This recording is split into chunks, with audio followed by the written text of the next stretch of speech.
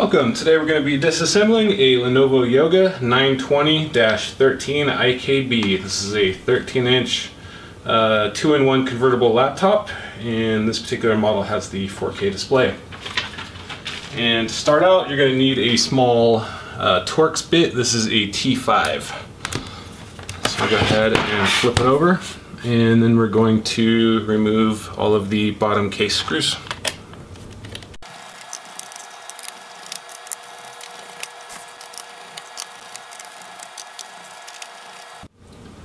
Alright, once you have those bottom case screws out, we'll just go ahead and get our fingernail into the back part of the cover there, and just finish popping it off. It's this little catch here in the middle. It can feel like there's a screw or something left, but it's just a little piece right there. So once you get all those case screws out, it should be good to go for removing that bottom case. Right, so it looks like we'll go ahead and disconnect this battery first, since it's right here on top and easy to get to. I switched to a Phillips bit. This is a 2.0. I think a 1.5 would work as well. So just a small Phillips bit. Looks like you'll need to finish disassembling the laptop.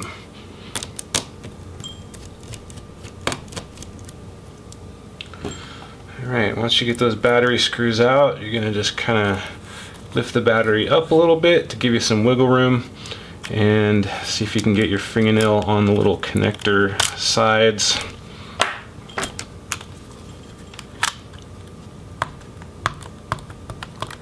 And just work that little connector out.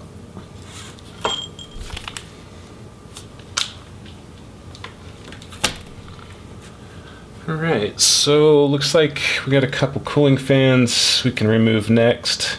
Wi-Fi card looks like just that single screw. So we'll go ahead and remove the little, actually this one looks like it's partially underneath that Wi-Fi card. Okay, so we'll go ahead and remove that Wi-Fi card first.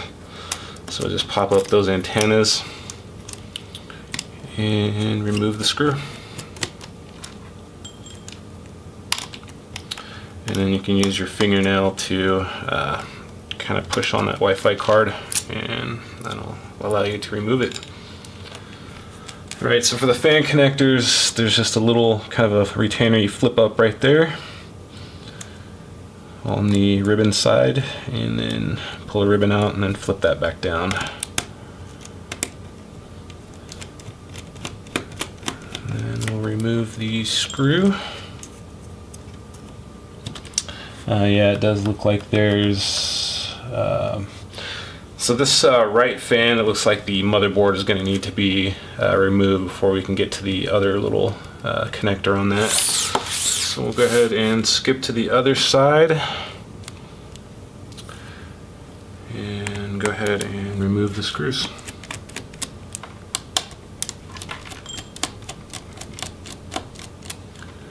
And it's the same type of connector, just flip that up with the fingernail.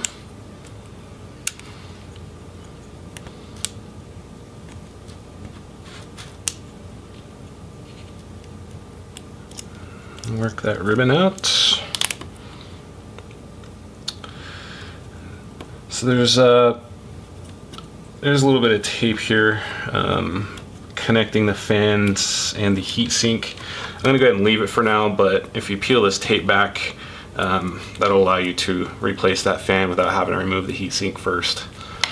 Okay, so we'll go ahead and finish removing the motherboard now. So we're just going to kind of flip up on these little connectors and remove the ribbon, and then it's always a good practice to flip those back down so that they don't get broken.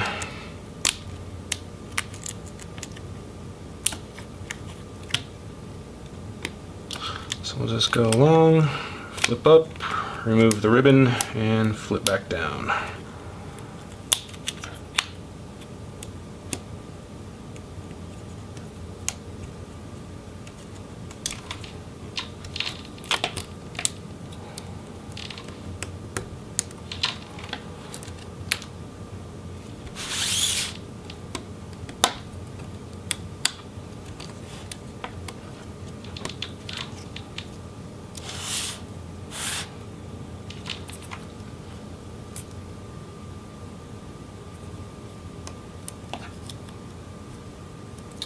And a little speaker connector, it's just a kind of a pop up and off type. It's a very, very tiny connector, so you probably don't want to use any kind of tools on it. Just get your fingernail under there and just pop it up.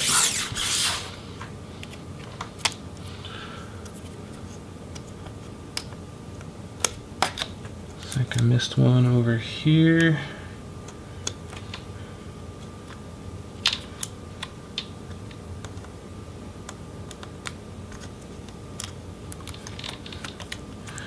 Alright, we'll do a second check, make sure all those ribbons are loose.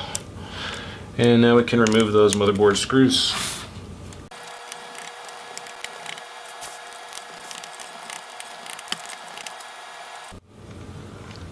Alright, so once we have those motherboard screws out, we can gently start wiggling that motherboard, make sure that there's nothing else that seems to be holding it.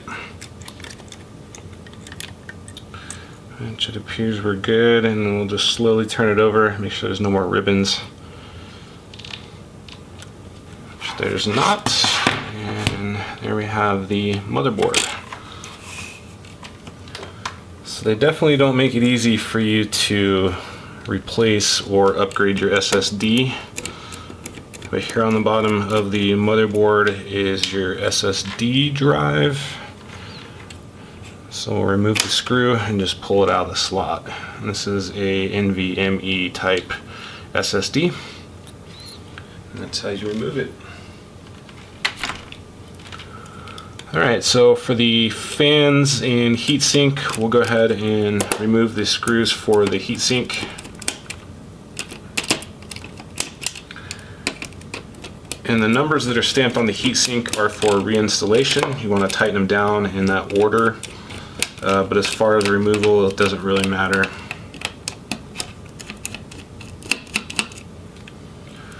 And once you have those screws loose, you can just wiggle on that heatsink. And since we've already disconnected the fans, I'll just pull the fan and heatsink assembly free. And I believe the fans and heatsink can be separated once you tear those strips off, little adhesive strips. I could be wrong. No, I can definitely wiggle these, so they're just kind of held on by the tape there. So once you peel those pieces of tape back, you'll be able to replace the fans. Alright, so that is it for the motherboard.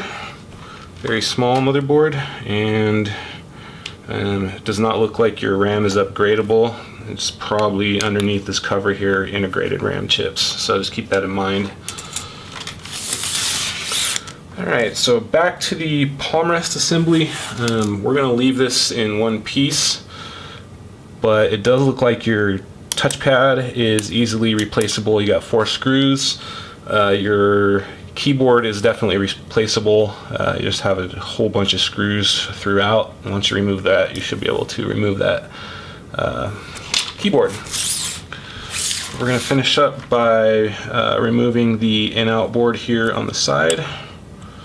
So we got the same type of speaker connector there. We're just going to kind of pop it up and off.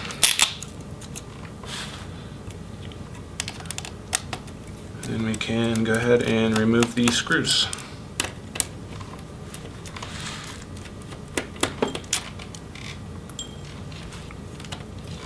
And once you have those screws removed, you should be able to remove the board. Alright, so our next step is going to be separating the display assembly from the palm rest. So we're going to open it up all the way.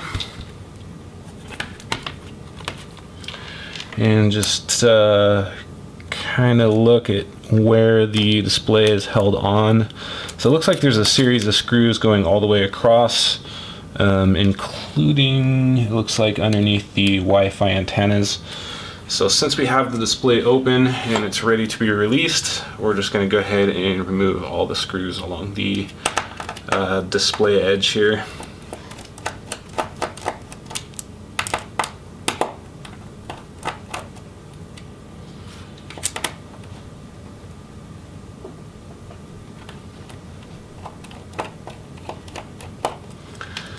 So these screws are a little bit tight since they're holding on the display. I'm going to move to a 1.5 millimeter Phillips screw. That tube was just a little bit too big.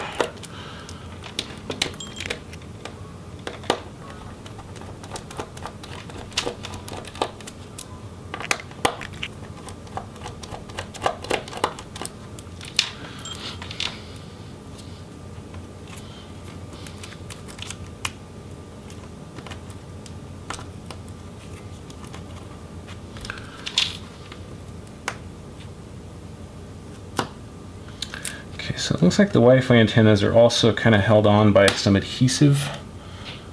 So we're going to get our spudger in there and just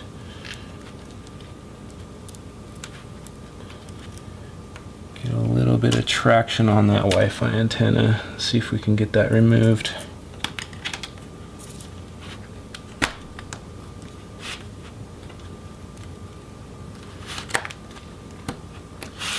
Okay, so probing around, it looks like it's actually part of the display assembly, but on the outside of the bottom of the hinge.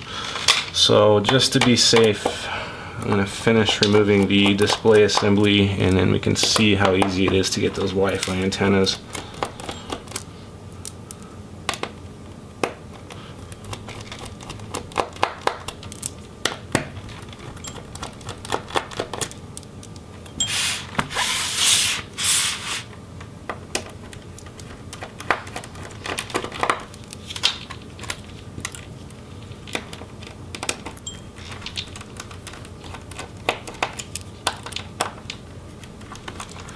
You guys have an interesting watch band type hinge system.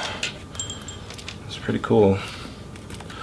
Alright, so now that we have all of those screws out, we can separate the display assembly from the palm rest. And we are pretty much done with the palm rest. The speakers are just held on by a couple Phillips head screws. And like I said, the keyboard and touchpad are also replaceable just by removing the screws. And also for the fingerprint reader, looks like it's just one screw holding that on. Alright, closer look at the display. So yeah, it's just a little bit of pretty strong adhesive holding on those Wi-Fi antennas. It might be helpful to have a heat gun in this case, but we'll just go ahead and finish separating those from the display.